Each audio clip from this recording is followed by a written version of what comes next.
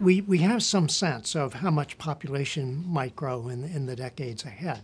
But rising affluence has a huge effect on the amount of grain we consume. For example, in India, the average consumption of grain per person per year is about 400 pounds. So they have about a pound a day to work with.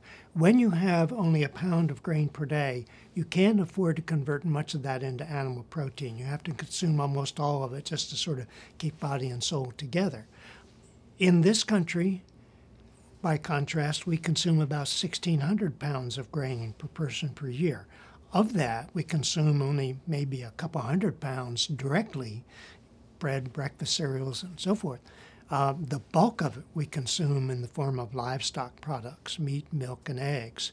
And just to give you a sense of how much grain it takes, a pound of additional live weight in the feedlot for a steer takes at least 7 pounds of grain. A pound of additional weight for a pig, about 4 pounds of grain.